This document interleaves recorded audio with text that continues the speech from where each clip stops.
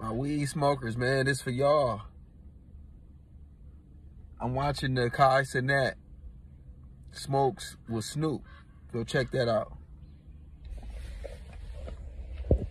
And they go hop in the van, right? And I'm just analyzing it, bro. To the first time that I smoked. Same scenario. We all packed up 4 or 5 deep into a car. The windows rolled up. We created a atmosphere for our smoke. For us to harbor, sit, breathe, and sit into.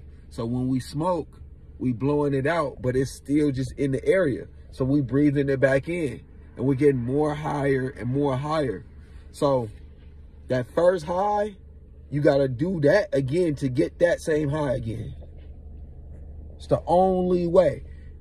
We down and we thinking raise our THC, raise the amount that you smoking, raise all of that shit.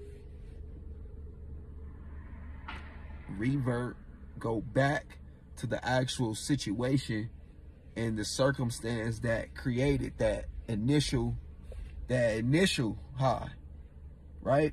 Because we started in a small area, even when we did it in outer places, right? When we smoked in other places, we went and created our environment, right?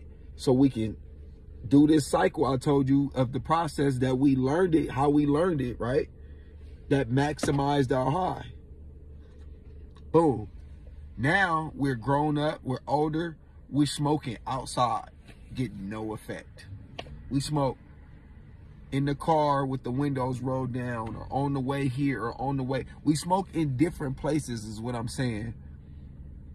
And have different results. We don't have the same result as that first time. So if we go back and change and put our circumstances, our surrounding, our environment in the same place as the first time, don't literally have to be the same car. You just create that, you recreate that. It's like when you go into a studio, right? They have the paddings on the wall,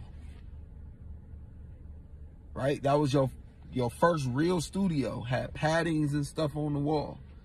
Now, when you go to new ones now, it's the same environment, paddings on the wall, same thing. And you got to use the same thing to get the same results.